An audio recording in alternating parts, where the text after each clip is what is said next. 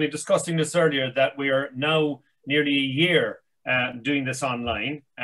This platform has been very useful during a very difficult time with COVID, and we've had many sessions, and I'd like to thank Martin Mockler and say happy anniversary, really, in a year on, really, to what we're doing. So Budget Explained today is doing what it says on the tin, really. There was a very important budget last week, and what we want to do today is delve down deeper into the details of that budget. You can ask some questions in terms of having any parts of that explained in the chat, and but I would like to welcome, before we go into that, Keith Tully and Gary Lee also. And the latter end of today's session, we'll be talking about another relevant piece, which is insolvency, and explaining the detail of insolvency a little further as well.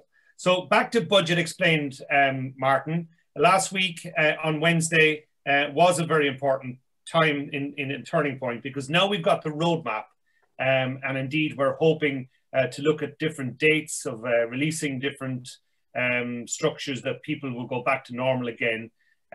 But the impact, I suppose, what everybody was looking at is the cost factor that this COVID challenge has actually put before us, and how the budget has impacted in that regard. So if you could, please take us into the relevant details of what happened last Wednesday. Sure. Thank you, Paul, and thank you, everyone. And thanks for having me back. So I'll give a brief summary of the budget, because I can see that we had some questions beforehand and we have some coming in already. So I'll probably, once I've finished my summary, I'll launch into questions which will hopefully cover most of the main points that our Chancellor explained. So the 2021 budget was Rishi Sunak's 15th major financial announcement since he took office. He took over from Sajid Javid in February 2020. So it's hard to believe that he's been in the job for just over a year. So it's the all-time great baptism of fire. And the post-mortem after the budget was a little bit negative, partially, I think, coloured by the clumsy announcement of a 1% increase for NHS staff, which didn't help things. I must say, I thought it was a good budget, a fair budget. I think there was something for everyone. The real pain was kicked down the road in terms of future tax increases. No increases in capital gains tax, which was sort of flagged beforehand that would be a target. Income tax didn't increase. Tax thresholds and nil rate bands were kept the same as well. So time will tell. There was an increase in allowances for individuals, and the basic rate band was increased slightly, but that's just for this coming tax year, 21-22. After that, it'll be frozen for a number of years. There's still some announcements in relation to the legacy furlough supports, the coronavirus supports, furlough being the main one. CBILS is officially ending at the end of this month, but it's being replaced by a new recovery loan scheme, and that's going to be effective from the 6th of April 2021. Now, that's a scheme where lenders can get a government guarantee of up to 80% of loans, so it's similar to CBILS, and it's for loans between 25,000 and 10 million. Now, if you've had a CBILS facility, then it doesn't preclude you from applying under the new scheme. So it really is an opportunity to further fund UK businesses, irrespective of whether they've drawn down existing supports. So I think I'll sort of pause there, Paul, if you don't mind, because I know we've got a lot to get through. We've only an hour. We've got obviously Keith and Gary coming in afterwards. So I'm happy to go to questions now, if that's okay. That is okay, yeah. So one of the first questions we have is, we're a concrete frame subcontractor, and I've heard a little about the new 130% super deduction. We are due to place a large order for plant this month. So can we benefit with these new allowances? So yeah, first of all, great name, super deduction, and it really is a super deduction. 130%, other than R&D sort of research credits and some supports historically for remediation of toxic land, there haven't been very many allowances where you get more than the actual spend on the asset.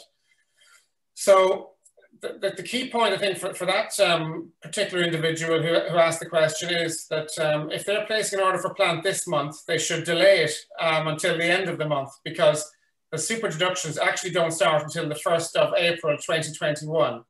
So for the 2 years, from the 1st of April 2021 until the 31st of March 2023, any assets purchased by your company, you will get 130% tax relief for that asset. Now, unlike a sort of sister allowance, the annual investment allowance, there's no cap on this value. So in fact, Mr. Sunak, when he was speaking last Wednesday, his example was of a construction company that spent £10 million on plant, they would get £13 million worth of tax relief for that plant. So it really is an eye-watering scheme to be commended. It is restricted to new assets, so new plant and machinery. That's a little bit different to the rest of the capital allowances regime. And obviously, the objective is to sort of kickstart significant investment in new equipment in the UK and increase productivity. Okay, and staying on the same subject, what type of assets qualify for the 130% credit? Like, I mean, do the likes of computers, large printer machines, website creation, all this kind of, what area do we qualify in that? Okay, so it has to be what they call a qualifying, so a new qualifying asset. So first of all, it has to be new. Qualifying is it has to be a fixed asset of the business. So the assets you touched on there, plant, equipment, computer equipment, there's some unusual, solar panels, electric vehicle charging points, desks, office furniture, they would all qualify. Website, partially. So if you've got a website that's is going to generate sales and web traffic, wherever you have said you can claim the initial setup costs, you can't claim recurring deductions going forward in subscriptions. You can't claim any sort of planning or professional fees you might have incurred before you set up the website. So servers, IT expenditure on creation of the website, they can be capitalized and claimed under the new deduction. Okay, thank you for that. I own a property investment company and we're in talks with a national house builder to sell some options of land over the next few years. Should I be concerned with the further increases of corporation tax? Well, funny enough, I had an identical question to this during the week. So corporation tax, the single probably biggest change to the tax landscape apart from super deductions that was announced last week is corporation tax is increasing from 19% to 25% from the 1st of April 2023. That's a 6% increase. That's a big number. It's not being tapered. It jumps from 19 to 26, sorry, to 25. So for example, 25% corporation tax in the UK is twice the rate of the UK's nearest neighbour, Ireland, at 12.5%. So it is a brave move, particularly when the UK are trying to attract foreign direct investment in the brave new post-Brexit world. Increasing corporation tax wouldn't have been on the agenda pre-COVID, but it is now. So the question that your gentleman has asked is about a land transaction. So what's key there is that transaction ideally takes place on or before the 31st of March 2023, because on that basis, it'll be taxed at 19%. You'll suffer a 6% increase if it's taxed beyond that date. Now that's slightly different to, say, a trading business that might have a year end September 23, where 6 months of the trading year would fall into the new tax regime and 6 months into the old regime. Those profits will be averaged, divided by 2, half will be taxed at 19% and half taxed at 25%. But for one-off transactions, the sale of land or an asset or capital gains within a company, which will also be taxed at 25%, there's a tax planning opportunity there for people to try and ensure that those one-off transactions occur before the 31st of March 2023. Okay, and this next question applies to an awful lot of businesses, but in the context of this particular business, my company specializes in refurbishing hotels, and we have lost significant money over the past year, obviously. my accountant tells me that I can offset the losses against future profits. Is that correct? Well, it's correct that he can offset the loss against future profits, but what's not correct is that he can't carry the losses back. So under the existing arrangements, pre this budget, you can carry losses back 1 year in any event.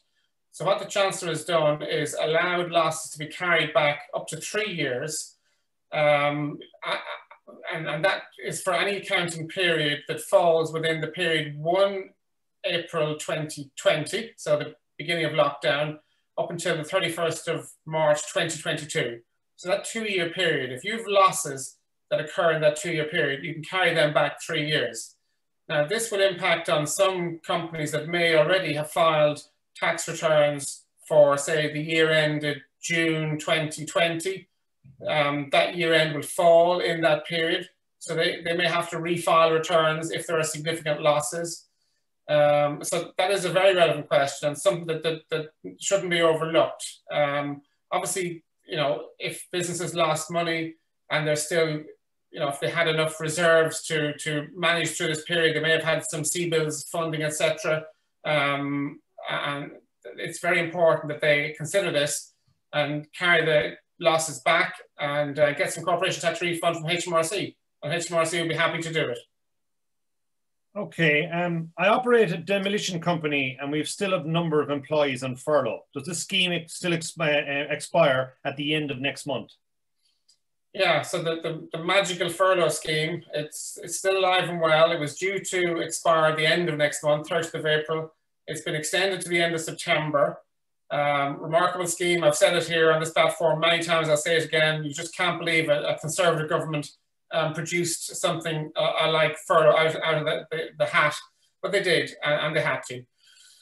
So it's been extended. So the rules apply until there is a change, however, up to the end of June. The company can claim back 80% of salaries up to £2,500 a month, and that's for that. There's a flexibility built in there. People can be working. It's for hours missed. So it's for people who are completely on furlough at home, or they're doing part-time work.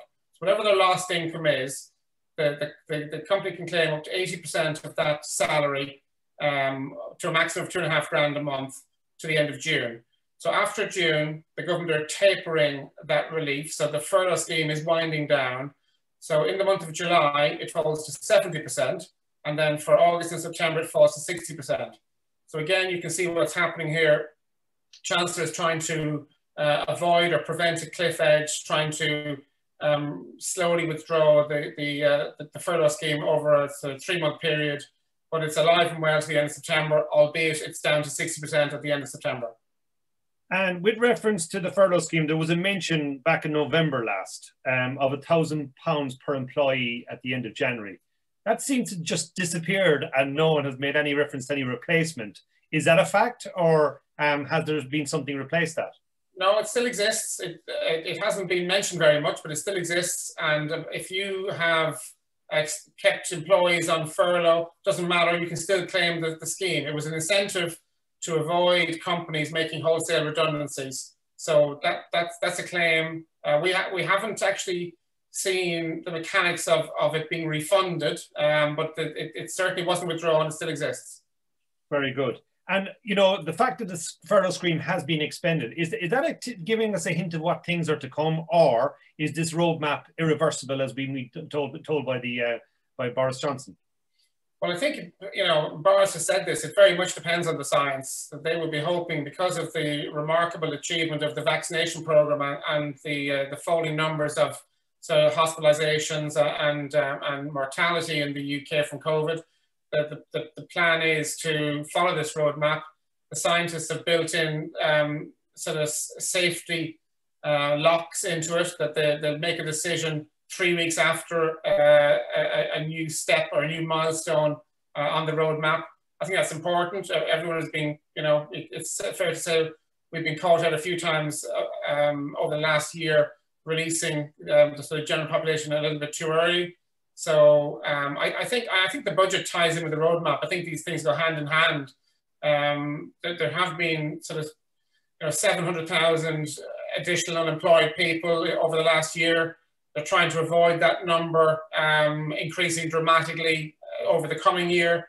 You can see the supports are built in to try and manage this release and manage people returning to work. So, you know, I think I'm impressed. I've said it before, I say it again, I'm impressed with this budget. I'm impressed with this Chancellor. I think it's a balanced, fair and balanced budget, and I think it ties in with the sort of reopening of the economy.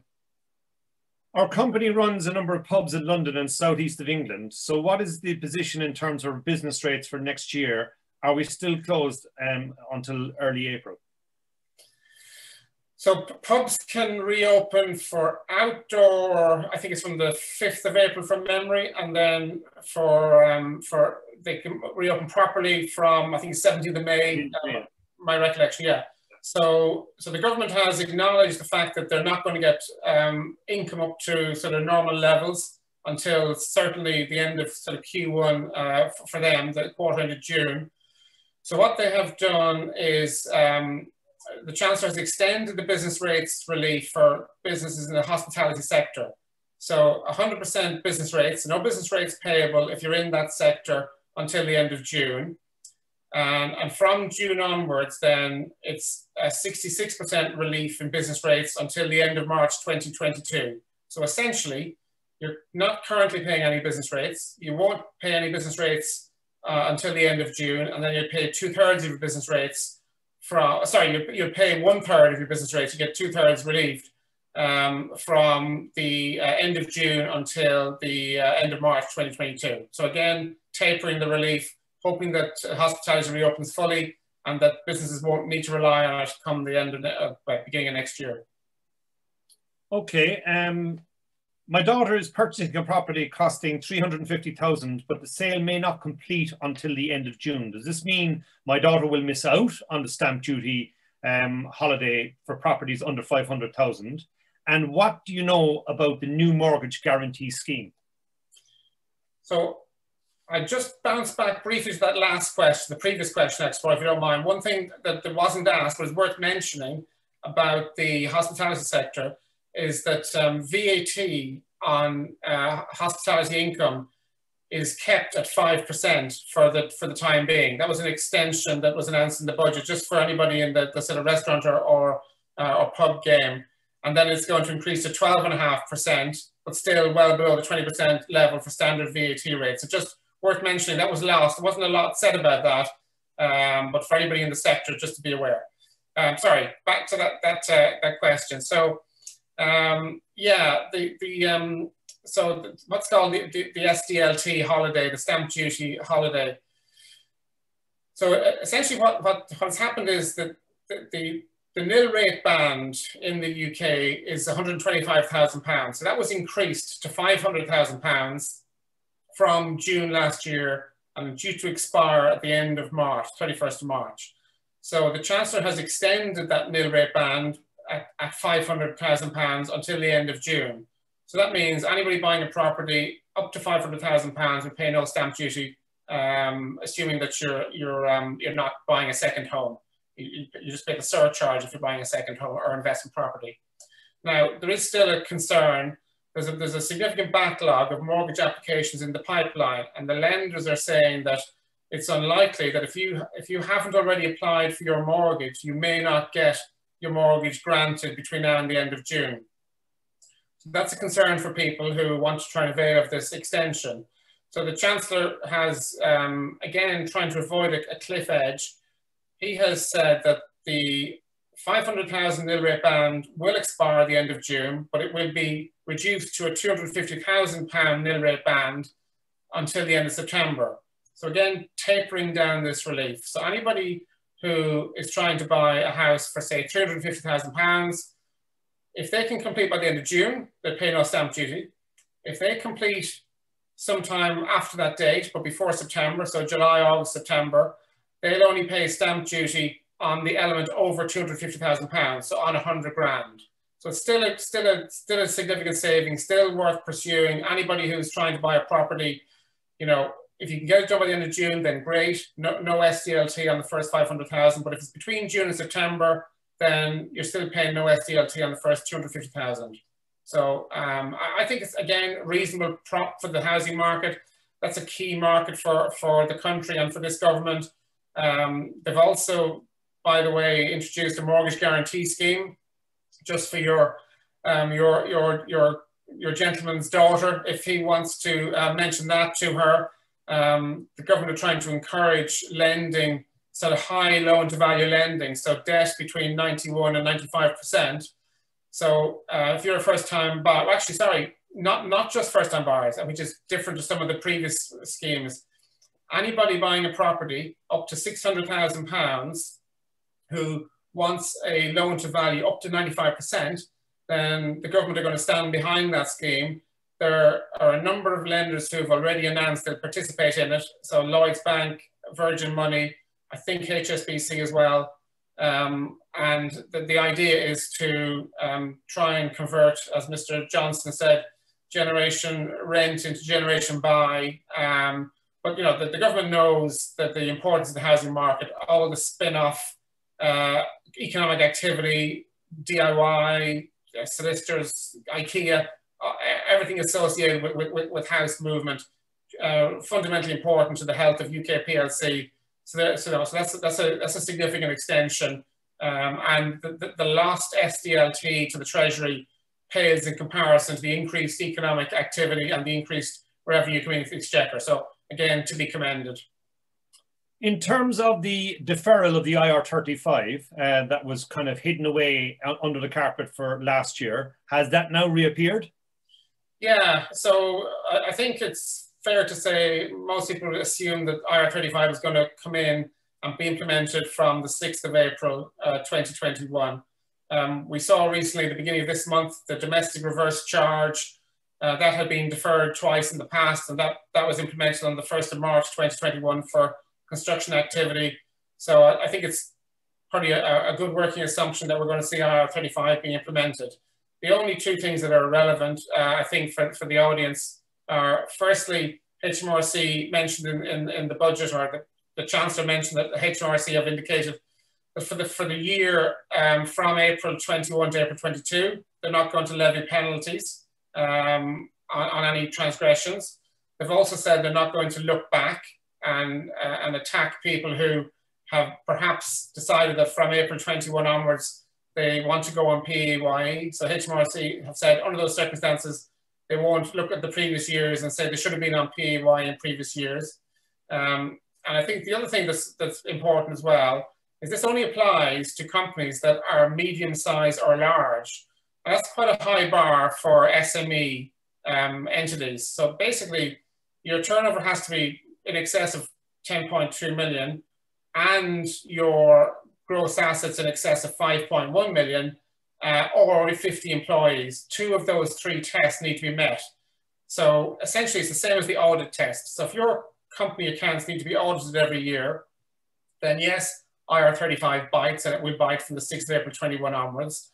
But if you're below the audit threshold, then IR35 doesn't apply to you for the foreseeable future.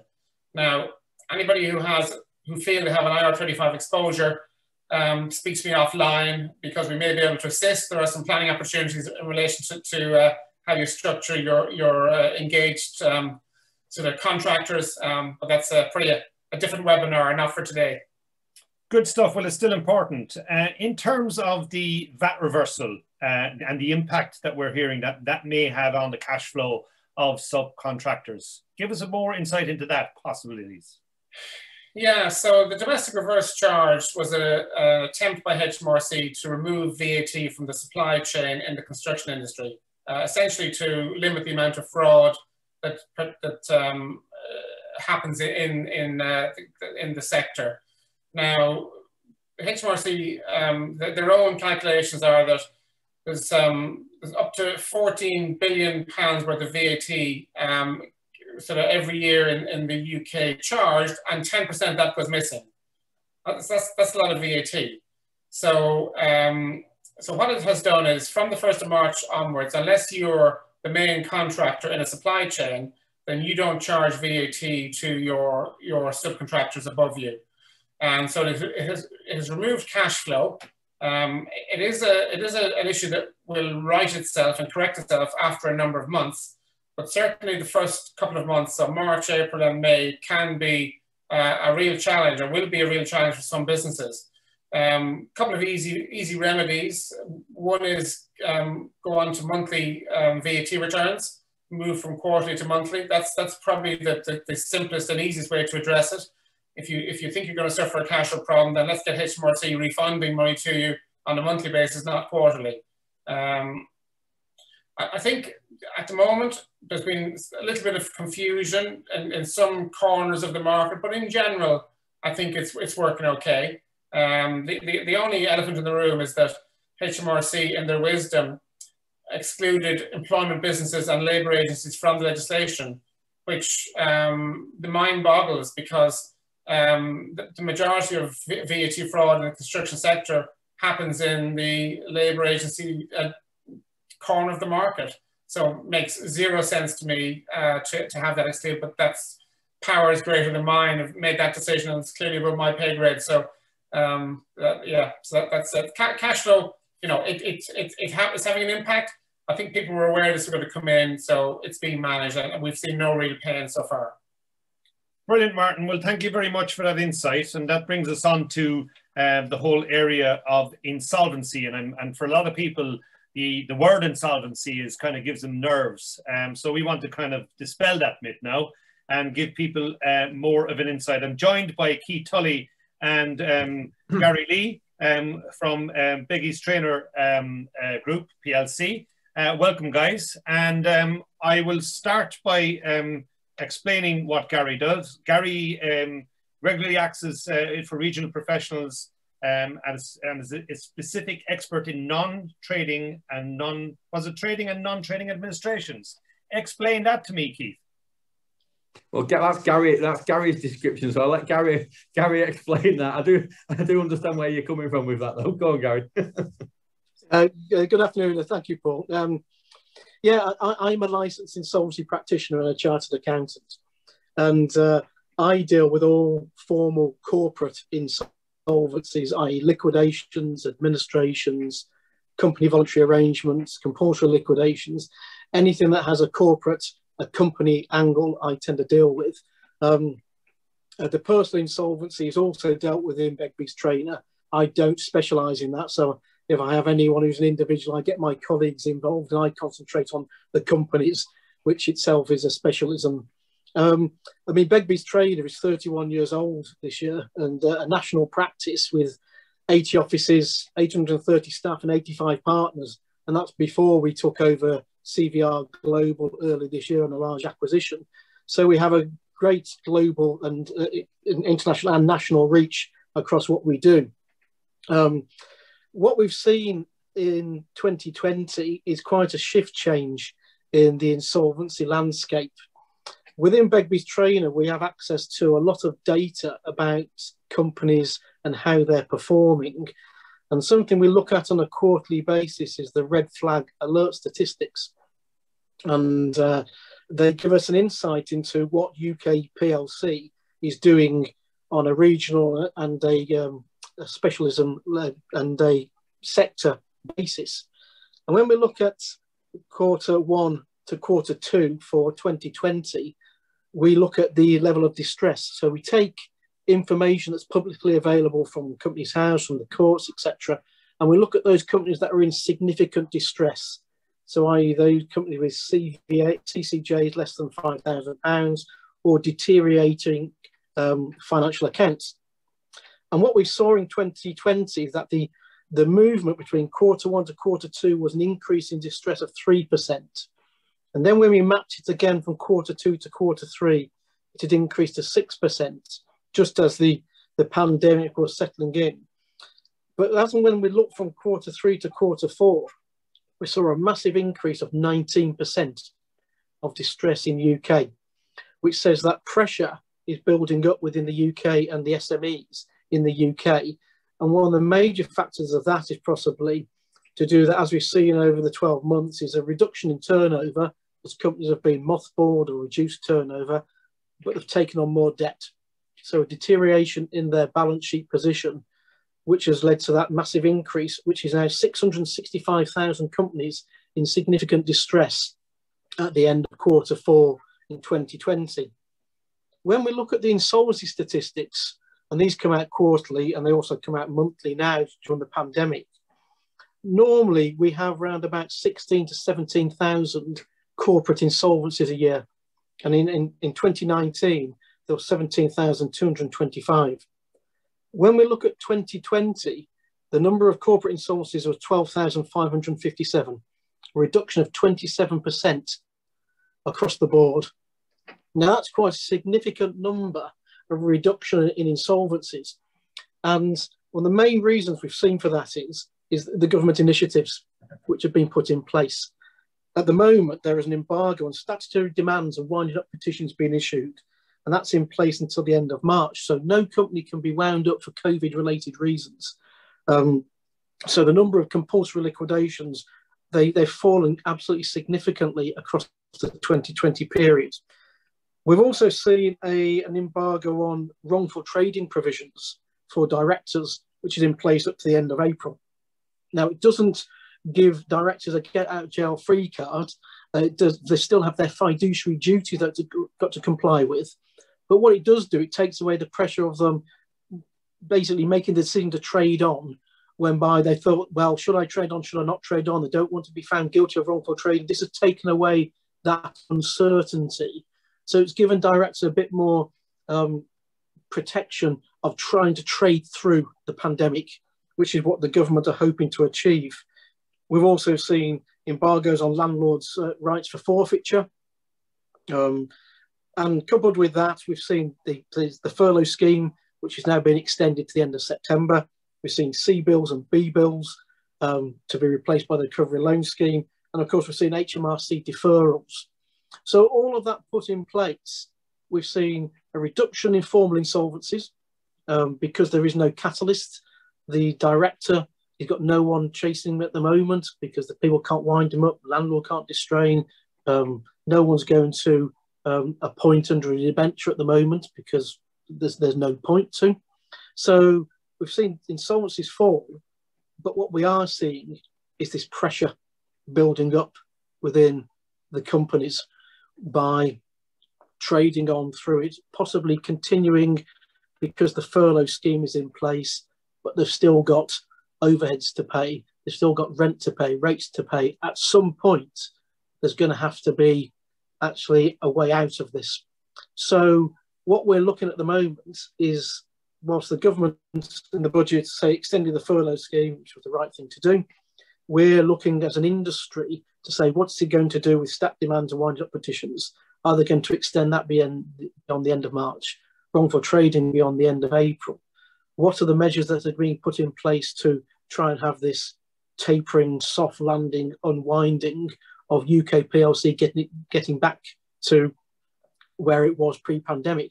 So I think at the moment, from an industry, we're all watching and waiting to see what's going to happen as we come out of this pandemic. Okay, we have a reference in the whole insolvency world of a zombie company. Could you please explain a zombie company to me? Yes, it says that the zombie, as it said, like it's like the living dead. It's like a company which is just about clinging on to life. So prior to the pandemic, we were talking to a number of directors, and we had liquidations lined up, and we were helping companies. And virtually overnight, a lot of those companies didn't need to do anything. They didn't need to put their company into liquidation because there was no one chasing them. So we've seen over the last 12 months, a significant number of companies which were possibly insolvent before the pandemic have managed to survive by the skin of their teeth, effectively, through the government support measures, but they haven't got any better. And they've possibly got worse by taking on more debt just to fund losses and fixed overheads. So those companies, when the pandemic is eased and the restrictions are eased and the government support is eased or withdrawn, they will be insolvent and they'll have to do something about it. They are being kept alive by the government support, which is what it was intended to do, to reduce unemployment, reduce redundancies, reduce companies failing and asset values being reduced. So they've been kept alive.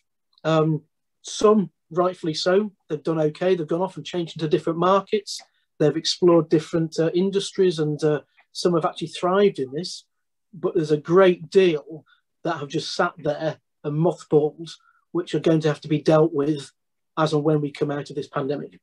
So in a sense, with the extension of the furlough scheme, we could in fact be just masking over the problem of these zombie companies. I think at the moment, say the furlough extended was the right thing to do. I think we're in the middle of this pandemic. We've got a lot of a few months yet whereby we've got to come out of this. But underneath that is this issue of these companies which need to be cleared out. Now that could be they just need to have a negotiation with their stakeholders. They can informally manage their way out. If there is forbearance and some debt forgiveness, they might be able to trade their way out of it.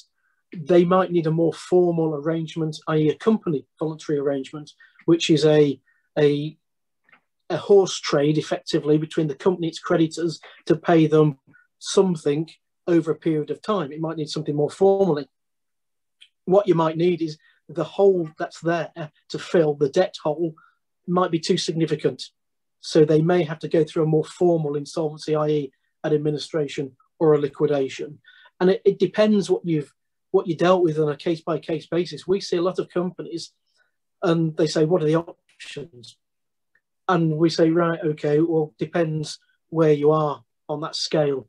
And we get brought in to do a lot of options reviews, ranging from there's no problem, what you're talking about, I don't know why I've been brought in, you're asset rich, it's not a problem, all the way through to you've got too much debt, you've got no cash, and there's a catalyst, i.e. you've got to deal with some creditor is chasing you, but you've got no assets. So compulsory liquidation might be the right answer. And anywhere in between. And these companies, as they're coming out of that, will need to know what their options are for them. And by seeking advice early and getting a licensed insolvency practitioner or a bit of restructuring advisor in, we'll look at all sorts of outcomes, from the good to the bad and anywhere in between. And the sooner that is started, I wouldn't wait until September when the furlough scheme ends or when the mechanisms get reduced. It's like, start planning now. Start looking at it now. What can you do? What have you got available? What's out there to help UK PLC and each business actually survive and then thrive when it comes out of it? Can I just add on that, Paul, just to jump in? That's why we've launched at Begbies the Director Advice Line, the National Director Advice Line, because there are a lot of questions that directors need to ask, which are tricky questions they need the answers to. They need to know where they stand legally on matters. And we found we did lots of these types of webinars and advisory sessions, and people didn't want to ask questions and give the names, etc. And you can understand that. So by launching this Director Advice Line, we're finding we're getting a lot more inquiries, lots of different types of businesses, but with the same type of problems, what they've done with money that they've received, whether the business is viable moving forward. And I think Gary's spot on. What we're trying to put over to business owners now is get the advice now, get whatever finance packages you can as a result of what's happened from the budget. If you need them, only use money that you need and prepare for the future. But get the advice now and be armed with, from an advisory point of view, with the legal position that you will be in once the world resumes. Okay, in your viewpoint then, Gary, have the Civils and bounce back loans achieved their aim in providing support that's needed? I think when we came into this, and I say it's interesting you started this, Paul, saying it's 12 months ago when we all decided that we had to work from home and learn how to turn a computer on in your spare room. And I think the government acted really quickly in getting these initiatives out there. And the amount of funds that have been put out via the banks and the funders with the government guarantees in place has been absolutely phenomenal to support the businesses in their hour of need. So having the ability to get either a bounce back loan or a C-bills or a CL bills has been absolutely brilliant. I think it's helped those businesses that needed to survive actually manage their way through this. However, I think there's a big but in this. I think a lot of the funds that were put out possibly to companies that didn't need them, but just wanted them. Why wouldn't you? Because you've seen a lot of it was free money. It's got to be paid back at some point. But if you can have it, why not? Take it. I think the other thing we've seen a lot of anecdotal evidence about potentially fraud has crept in.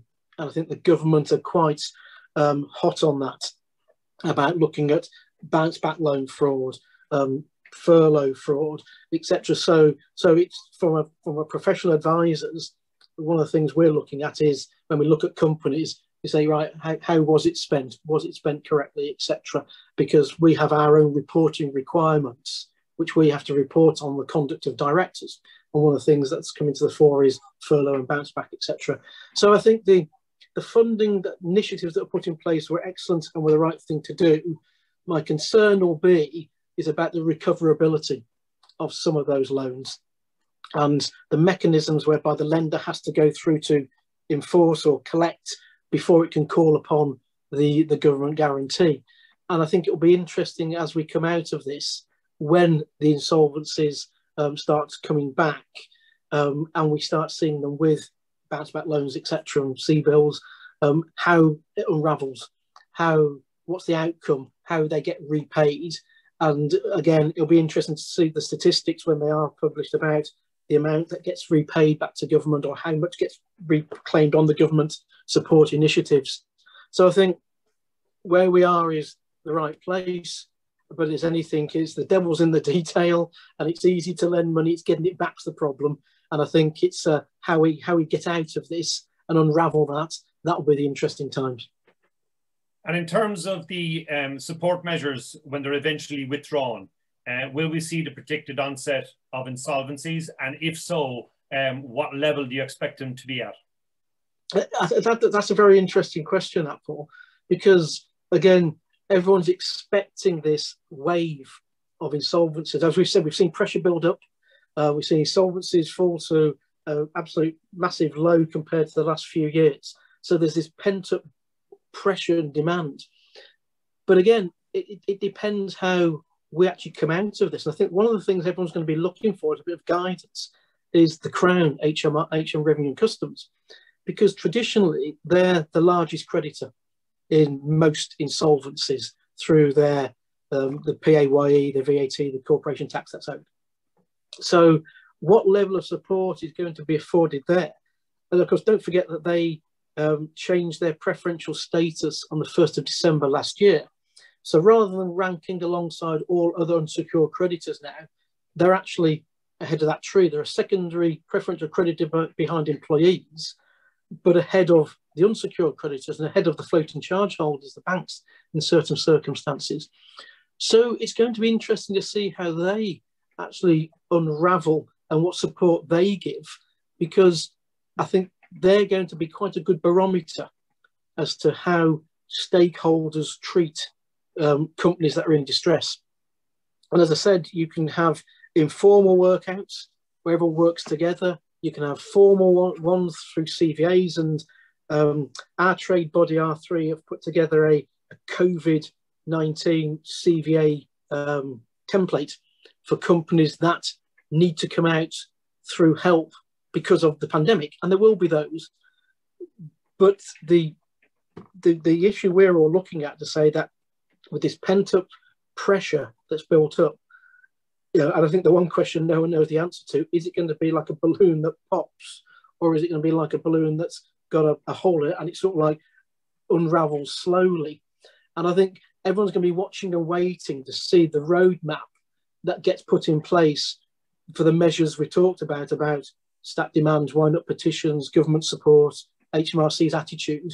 So I think there'll definitely be an increase on 2020, but as to what level that is and how much that is will very much depend on, I think, the support that's afforded to businesses coming out of this.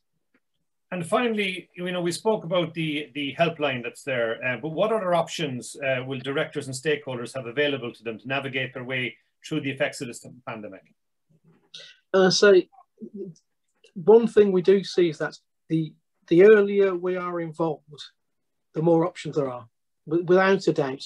Be that talking to your accountant, talking to your lawyer, talking to a restructuring advisor, talking to an insolvency practitioner, whoever. The sooner you take professional advice, the more options there are. And at Begbies Traynor, whilst our name is synonymous with insolvency, we don't just do insolvency. We do a lot of other work around helping companies survive, helping solvent outcome. We saw a massive increase in the demand for our services for helping with solvent liquidations prior to the budget. As Martin said, everyone was watching and waiting about capital gains tax. It didn't materialise, but a lot of companies and owners and managers came to us to help them liquidate their business solvently to then have a capital distribution for themselves. So we saw that. The other area we see is where business come to us and say, look, I've got a problem. I don't quite know what my problem is. Can you just set out all my options available to me from the very good to the very bad? So we'll go in and look at a company and we'll do options reviews or exit planning or exit strategies, just to say to the owner manager and any key stakeholders that are included in that, be that the bank, the asset-based lender, the invoice finance company, the asset finance company, the landlord, the pension creditor, whoever it is, we're going to say, okay, right, what have we got? What are we dealing with? Okay, there's a cash shortfall. What can we do about that? There's losses built up. What can we do about that? There's an underperforming asset. What can you do about that? There's a group here. You don't need one part of the group. You can sell that. If you sell that, you get the cash. You can invest it somewhere else. And we work very closely with our corporate finance team, our corporate solutions team, looking at fundraising, our debt advisory, our forensics team, across the whole of Begbies Traynor Group, where we have not just insolvency, but advisory. We have chartered surveyors. We have all these different disciplines which can be brought in to help an owner manager and directors and stakeholders look and say, right, this is where I am. Where am I going to get to? And how am I going to get there? And it's building with them that plan, make sure they have the best chance of survival. And I think we're on unprecedented times. And I said to my staff, take nothing off the table. There's a complete blank piece of paper. We've got new tools in our restructuring kit now with the moratoriums and the restructuring plans that came in last year. Working with all our key advisors and in-house and externally, how can we help this business get to where it wants to be? If we can do that solvently, brilliant. If we can't do it solvently, what's the best way to work our way through that? And we look at that across all of the options available, and it gives them that roadmap and that plan. And what we find with owner managers is that sometimes they're too got much in the detail. They can't see the business. So taking a step back, getting a professional advisor in to help them can actually give them that idea of how they can actually work through this. And actually, it's like a breath of fresh air to lots of them, because they can see a plan. Brilliant. They can talk to someone. That's great, Gary, and thank you very much for your contribution in that, because I'm sure this will become a useful piece of information to all our better members across the nation. And I'm delighted to mention also that Keith Tully has actually become a member of the Manchester board, so you're going to see him a lot more. We'll be rolling him out on BITA a lot more regular. So thank you both for your contribution. Finally, to go back to Martin and give us the last hurrah, we've had so many measures, Martin, now in the budget. Do we expect more interim messages coming out during the year, or is that the plan and we're going to follow the plan accordingly? Yeah, really good question, Paul. If we consider that Mr. Sunak was on his feet 15 times announcing financial measures during the year to date, it'd be hard to see him not standing up again until March 22. I don't know. I think we'll see a autumn statement. I think if you recall, the government had decided the autumn statement would take place in the autumn every year, and it would be combined with the budget. That obviously changed because of circumstances. I think it depends on how the roadmap plays out. If there's a requirement to extend furlough or a requirement to beef up some other measures, then he'll have to come back in. It was 2020, 21, the year to March 21, such a fast moving year that they reacted when they had to. I think the same would be true again. I would hope we won't see him having to stand up again until March 22, because it'll mean that the plans have worked and the roadmap is being adhered to. So on a positive note, I think it's fingers crossed. Great stuff. Well, thank you very much for joining us, Martin, again. And to the guys, Gary and Keith, thank you too. Thank you, Sarah. And thank you, everybody, for coming to join us today and getting the budget update. We'll be seeing you soon on the Bit platform to give you any updates going forward. Thank you and good evening.